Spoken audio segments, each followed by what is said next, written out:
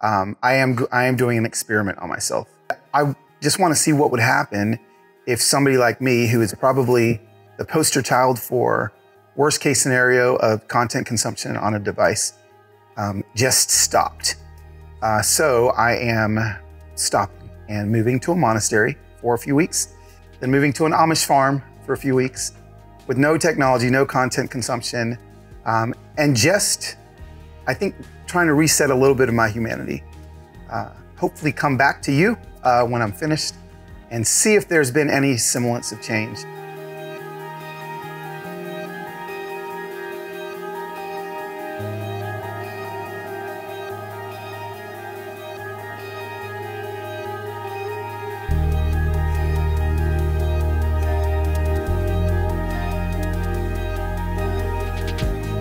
Well, hello again. Hello, my friend. I'm dying to hear what happened. I'm going to show you what happened in your brain, which I think is pretty interesting. Interesting.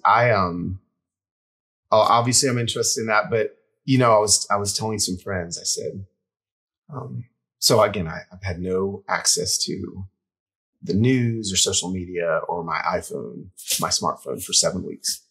And initially it was terrifying the first 4 days.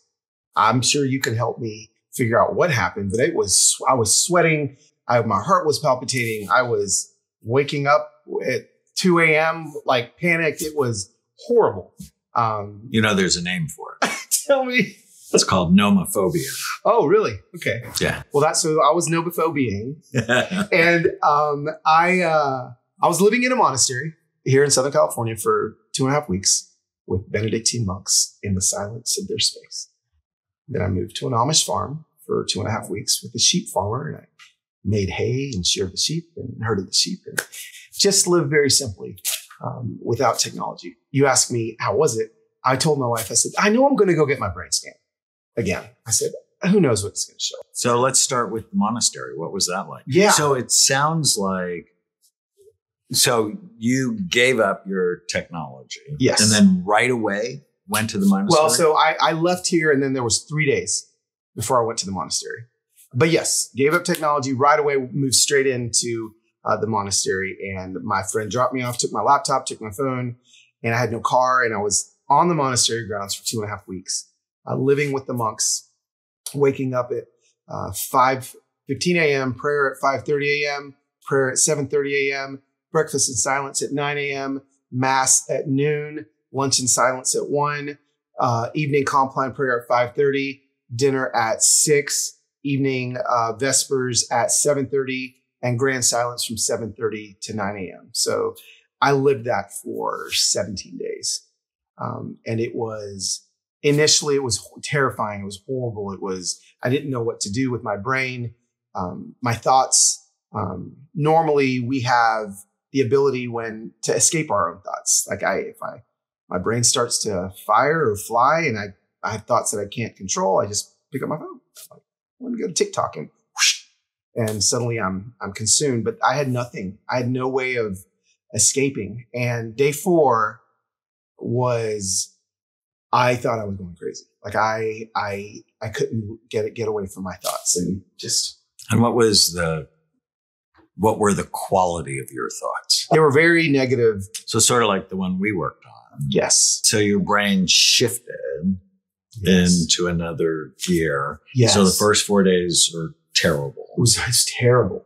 Terrible. I can't even overemphasize how terrible Did I ever it tell was. you about Byron Katie? No. She has this great book I love called Loving What Is. Okay. And it's about controlling your thoughts. It's where I adapted her questions. Sure.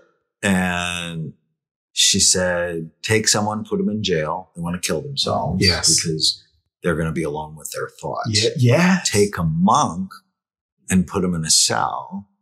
And he loves it because he gets to be alone with his thoughts. Yes. So what was that both of those. like to be alone with your thoughts? So really bad initially. Yeah. How did it shift? It shifted because I think I was able to, I was able to make peace with a part of me that I'd never experienced. I have been avoiding. I guess I can't even say I'm just taking a picture of my brain, for example. It's like there was this space where I just never even looked at. I never even wanted to look at it. I just avoided it forever. And when I saw it for the first time there, it was shocking and terrifying. But then I was like, no, this is me. There's nothing to be scared of. God is bringing these thoughts. And God is going to be in control of your thoughts. He's able to shift and move them. And for me, it was those 5 prayer sessions a day. So I'm so happy for you. Thank you. That seems like such a great experience. Yeah. And then your wife picks you up. My wife picks me up. And you go. And I got on my flight and I flew to Ohio, and I had a friend pick me up in Holmes County, Ohio, the highest concentration of Amish and Mennonite in the country. And I moved into their home. And I thought they were going to be very you can stay here, kind of see what happens, but just stay at arm's distance. That was my perception of the Amish. I had a few perceptions of the Amish that were incorrect. And I thought, the Amish, no technology. It felt like going from a cave alone to Manhattan. The Amish are go. They go 1,000 miles an hour. I was exhausted.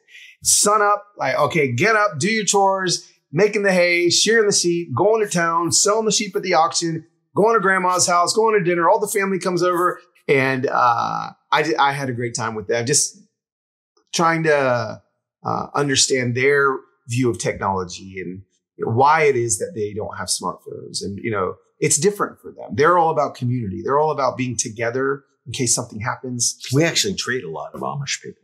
Do you? Yeah.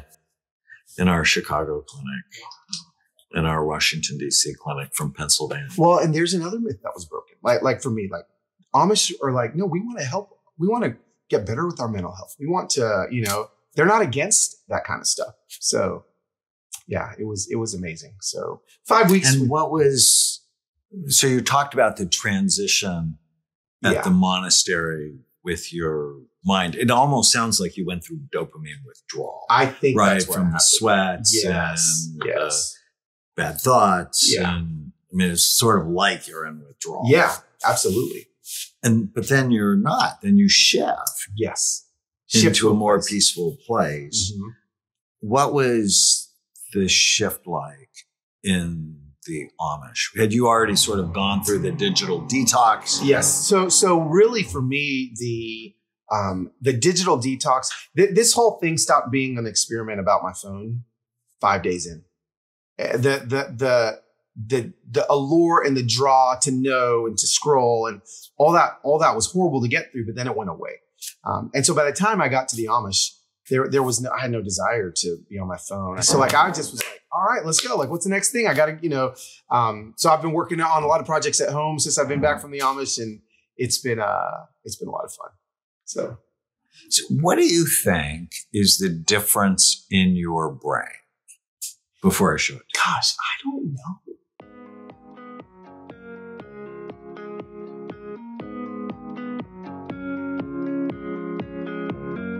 The one on the left is the one you did originally. Okay. And we talked about the diamond, which is some past trauma. Yep. But the thing that sort of had me concerned was this asymmetrical cerebellum. So this is, I almost think of this as like the central processing part of the brain. And on the right side, it's busy, but on the left side, it's low. Yeah. Which is what right here. See how much better it is? Yeah. I mean, it's really a very marked difference. Wow. But your emotional centers are actually up. And it's sort of a big difference. Huh. What does that mean? And so with meditation, we often see an activation of your frontal lobes. Okay. But there's clearly a change. Huh. When we look at the outside surface, not so much. Right. If we look back here, see this dent. Yep. That seems better. Yeah. Yeah. But we still want to get your frontal lobes stronger. Sure. Sure. And so hyperbaric oxygen supplements, But it didn't put you more in a dark place, for sure. Yeah. But the thing that I'm really impressed with is the cerebellar change. And so the cerebellar, can you tell me more about that? So it's really an important, I often call it the Rodney Dangerfield part of the brain because it gets no respect. Anyways, has half the brain's neurons. Wow. So 50%. So your brain has 100 billion neurons. Yeah. 50 of them are in your cerebellum. And it's involved in motor coordination. Okay. But also thought coordination. How quickly you can integrate Yeah. new information. Yeah. And we know it's also about emotion, Yeah. cognition, Yeah. behavior. Yeah. And it's sort of like automatic processing. Uh-huh. So if you think chanting and meditation and prayer activates it. Okay. And physical exercise activates There it is. So the cerebellum, it looks like we got some little action in the cerebellum, little action in the... Yeah, your cingulate is much busier. So you have a busy cingulate. That's right here. Yeah. And I think of it as the brain's gear shifter. Okay. It allows you to go from thought to thought, move from idea to idea, be flexible, go with the flow. Yeah. And when it's busy, you can worry. Yes. And hold on to things. And if things don't go a certain way, you get irritated. Right. Not because you want to, just because it's going how your brain works. And it's busier. Okay. And what that means, I'm not 100% sure. But the big takeaway is the processor in your brain works better. Okay. Awesome. So the plan we came up with was hyperbaric oxygen if you can. Yep. I got one 2 miles away from my house. Huge. Brain and Body Power Max, that's the red box. Okay. Multiple vitamin, fish oil, and brain boost. It's my NFL repair formula. Okay. And serotonin mood support to calm this thing down. Okay. Yeah. Just so you're a bit more flexible. Yeah. Because the digital detox didn't calm it down. Right. That's good to know too. So it's like the digital detox really helped the cerebellum. But it didn't incredibly. Didn't really do anything to that. And then, I love this so much. It's when you have a hard day, let's turn it into good information. So why? And so I always say, be curious, not furious. Oh, that's good. Do you say that a lot? Do people know that? I say that a lot. So when I say that next Wednesday, I'll be like, Dr. Amen says turn curious to fear. No, the other way around. Be curious, not furious. So when you're upset about something. Yeah. Or another favorite, because you and I both travel a lot. Yeah. It's when I go to Europe, like 12 things are going to go wrong. Right. And so I count them. And I do not give myself permission to be angry until the 13th. And when the 13th thing goes wrong, I'm going to yell at somebody. Okay. That's good. And I've never yelled at anyone. That's amazing. Yeah. That's good. That's good. What is it in Forrest Gump? Shit happens. Yeah. It's like, it just own does. it. Yeah, that's right. It just does. That's good. Right. Yeah. We are flawed. Yes. And so be okay with being flawed. That's right. Yeah. Turn bad days into good data. Cool. All right. How do you feel about everything? Amazing. Really, I'm so grateful for you. Thank you.